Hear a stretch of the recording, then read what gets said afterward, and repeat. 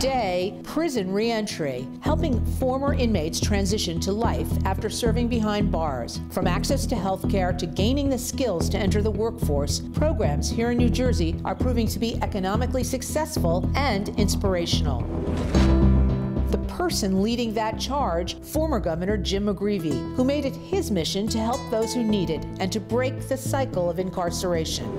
Today, we sit down with the governor and with Erica Jedynak, a leading advocate for reentry employment, why this is an issue that reaches across the aisle and unites politicians of both parties. It's all ahead on New Jersey Now.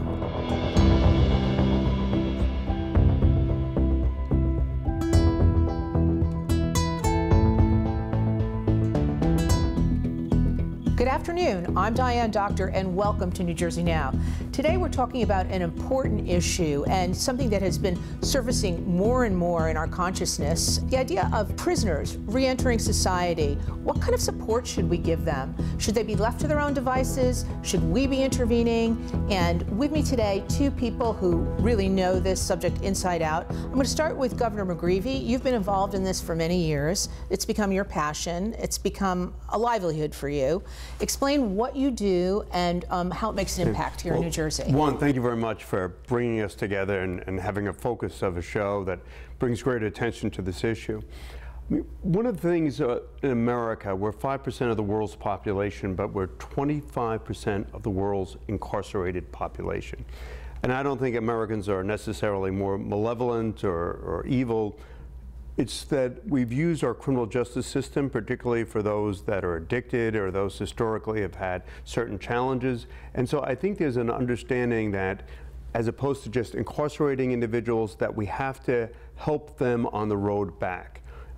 If you call it a second chance. And this is one of the few issues that both Republicans, whether it's the Koch industries, whether Jared Kushner, whether Chuck Schumer, on the right and left, we understand that we can do reentry better. So what we provide people is the critical importance of employment, training and employment.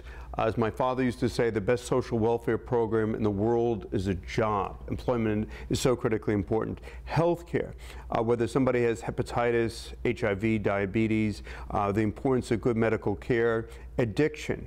So many of our clients, the conflation between addiction and criminal behavior, and then also working with them to provide, to address the legal wreckage of their lives, to make sure that they have an identification, a driver's license. Many of our clients walk out of the Department of Corrections with just a DOC ID. Well, they can't access general assistance. They can't access an apartment. They can't file an employment application. So it's reintroducing them into modern society, giving them all the existing tools that exist now, but helping them on a critical pathway to responsible citizenship. Erica, none of this is relevant if they can't get a job, correct? That's correct, and the dignity of work is so important. Governor McGreevey has been a leader in this space for many years, and along with the Koch network, Americans for Prosperity. You know, there's legislation that has been moving that would lift the ban on licensing. So professional licensing is a big issue. There's over 200 licensing bureaucracies right now in the state of New Jersey. And folks, even with a minor marijuana conviction from 10 years ago, 20 years ago, are banned from being a hair braider, a cosmetologist, even skills that they learn behind prison walls. This is important to reduce recidivism when folks get out, so that they contribute meaningfully to society. There are a lot of barriers in place, and there's opportunities now to reduce those barriers to opportunity. It's good for reducing recidivism as well as saving taxpayer dollars, because right now the state of New Jersey it costs over $60,000 a year just to incarcerate someone. What Erica said is so critically important is that we had a perspective, get tough on crime. So you can't be a cosmetologist, you can't be a healthcare aide. And so basically what we did is we precluded people from earning a living. And so at the end of the day, if you don't have a career opportunity, you don't have an employment opportunity with necessary training and compensation, well then we condemn people to running and gunning and doping. And so I think what we understand is if 97% of the individuals in county jails or state prisons are coming home, then we need to begin to think about how are they going to be productive, law-abiding, healthy citizens? How are they going to provide for their families, for themselves? And that's why I just applaud the work that Erica's done, because it's understanding people need ultimately at the end of the day to be self-sustaining through employment. Governor McGreevey, your organization was kind enough to give us some video clips of people that have emerged from prison and have re-entered society. There's some success stories. Let's take a look.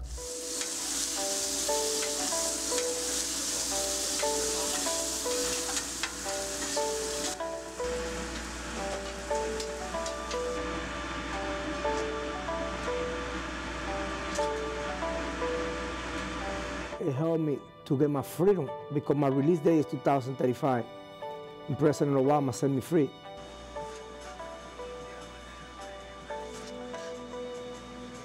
One thing that he told me in the letter that he sent me from his handwriting, he said that he believed in me, that he's going to give me a second chance.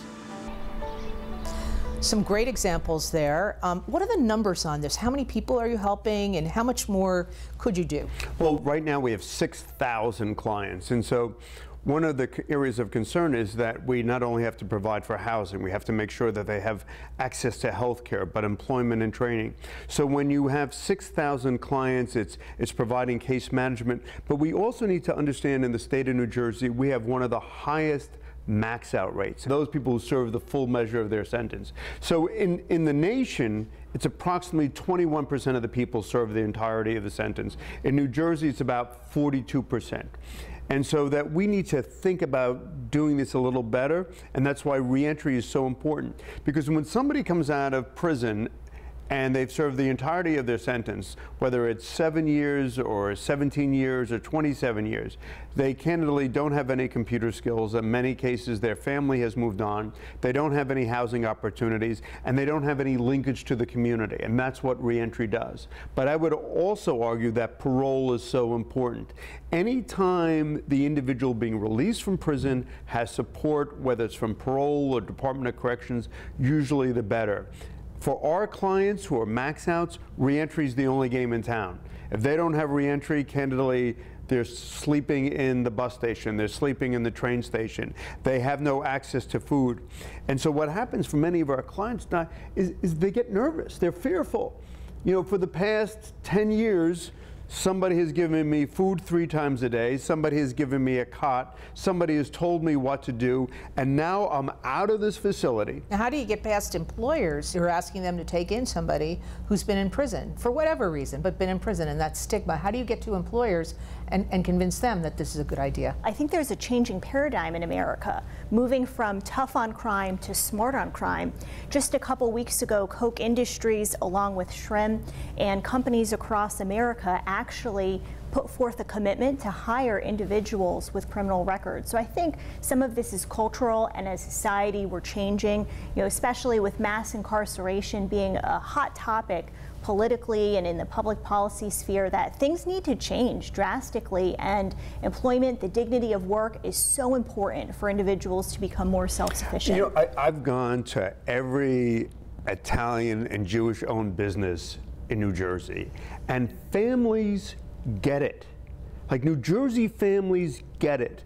I mean, whether they're making rye bread or family businesses will give you a break. I mean, candidly, some of the problems are a large major corporation whose corporate offices are in Chicago or Iowa, who has no connection to the community. So family-owned businesses, and I can like rattle off a list of names who, whether their families have been touched by addiction or they know somebody, will give somebody a second chance out of a sense of human empathy.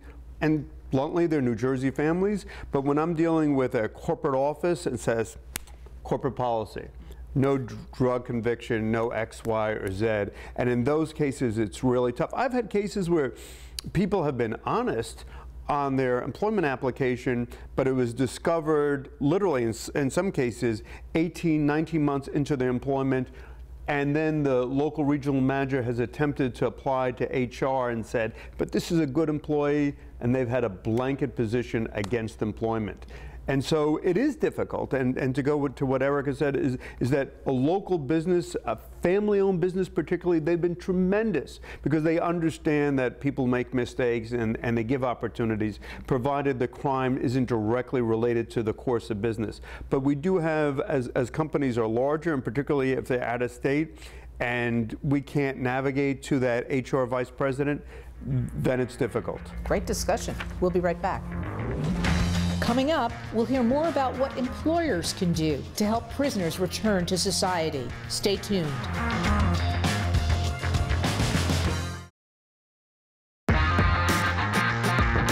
We're back, and in the movies and on television, we see inmates being released from prison in that fictionalized world where they're handed their goods back, they put their clothes on, they walk out, and if they're lucky enough to get a ride somewhere, they get a ride somewhere. But we know that it really doesn't happen that way, that the movies and TV are different from real life. Can you, Governor, walk us through what happens when somebody leaves prison, has been there an extended period of time?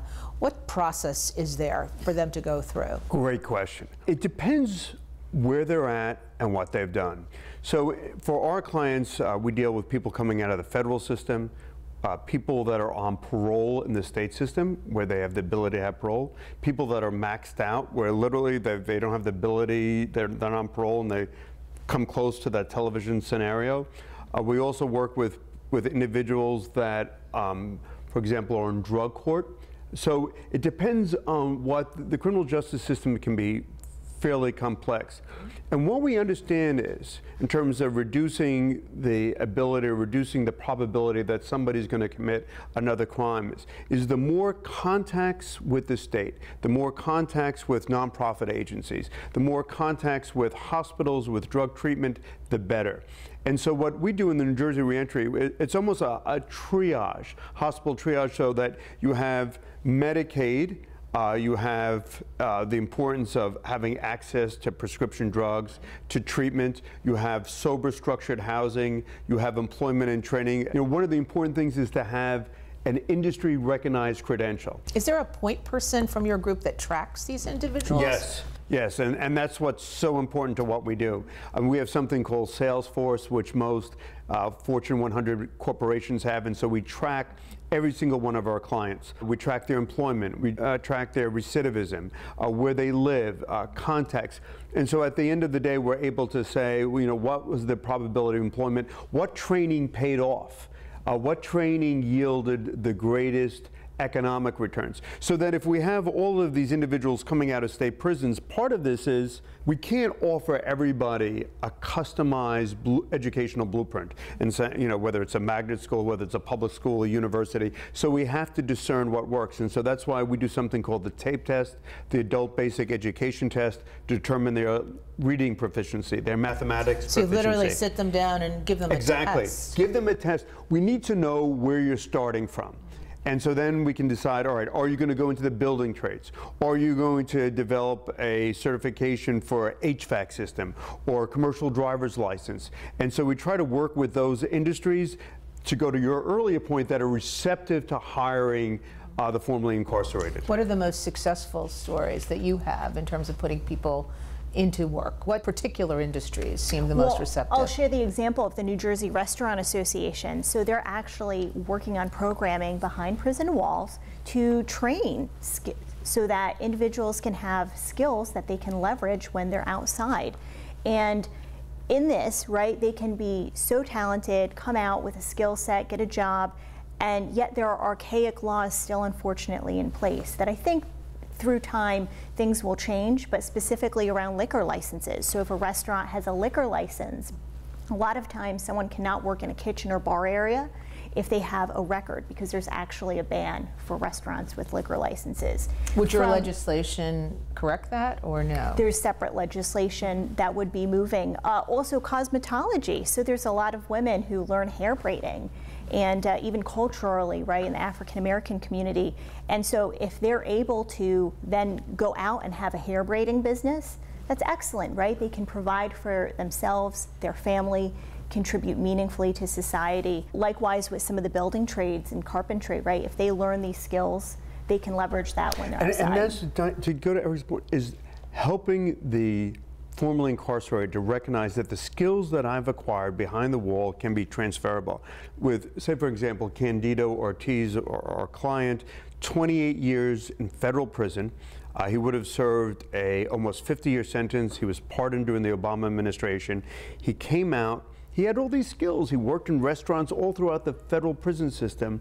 We were able to secure for him a bank loan, and now he has a restaurant on Martin Luther King Drive in Jersey City, a small restaurant, a bodega, but it's flourishing. And so part of it is converting these skills to the public marketplace. And again, politicians, myself included, whether they were right or left, said we're going to get tough on crime.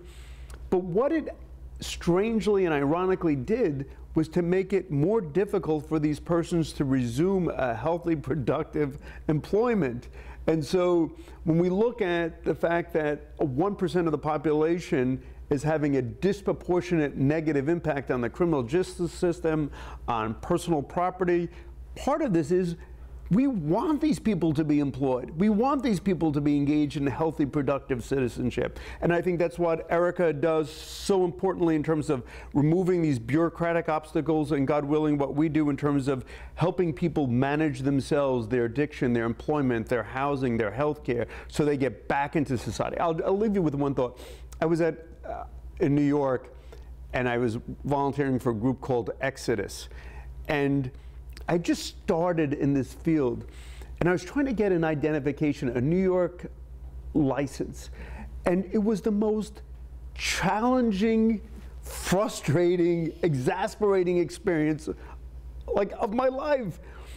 And then ironically, after serving as a governor, when we developed, the 12 points of identification, I was like, maybe I would have gone back. Exactly, right. Because now all of a sudden, I come out of state prison, I have a DOC, I don't have my birth certificate, I don't have my Social Security, I don't have bills. No passport. Right? And so people need to understand that's why reentry organizations is so important, because it allows people to re-access healthy, civilized living so that they can be part of the fabric of social society. Okay, and when we come back, we'll talk about how these programs are going to be funded going forward.